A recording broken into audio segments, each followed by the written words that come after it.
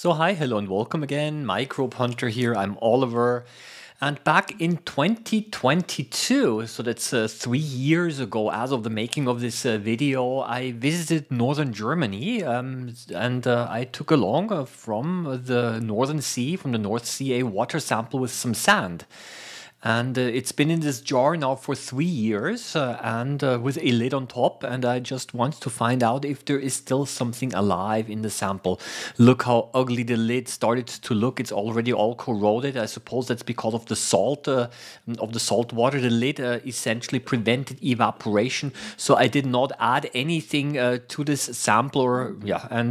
Today I'm going to simply take a small amount of the sand and let's put it under the microscope and let's see what we're able to find there. Now, when I put it under the microscope, I was not able to see a lot of movement initially. Yeah, it looked pretty dead. I mean, sand grains are all over the place, of course. But, you know, looks deceive sometimes. And then I decided to do a little time lapse. So I recorded this video for several minutes, and then when you speed it up in the video editing software, in this case 10 times faster, well then everything looks quite a bit different because look, there is so much movement going on here. This actually shows that the sample is still quite alive and something has survived over 3 years. And indeed, these are diatoms, gliding diatoms that have survived, and they're moving around on my microscope slide, and they're basically pushing around those little sediment particles and whatever they bump into.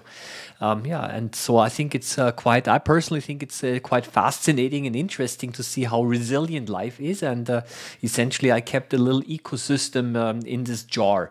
So this is actually what we call a mesocosm. It's a container which only allows light to go in, and that's going to be the energy source. So photosynthesis is happening in there, and the carbon dioxide that is made is then again used by the algae and by the diatoms for photosynthesis again.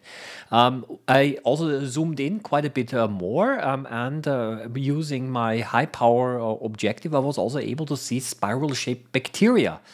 So they too are essentially present and are able to live in this sample here. But what I'm going to do now, I think, is I'm going to now take some tissue paper and I'm going to clean off all of this stuff here because this also looks pretty ugly. And I think there might even be some mold already present here. I think I'm going to remove everything here. And then maybe I'm going to put it again under the microscope after a couple of months or years maybe. Then we're going to see how much of the sample has survived. I just wanted to share with you that with you today. I think it's always fascinating to discover new things with a microscope. I'm going to leave it at that. I would like to invite you to subscribe to this channel. Of course, if you like these videos. Happy microbe hunting as always, and see you around in the next video. Bye-bye.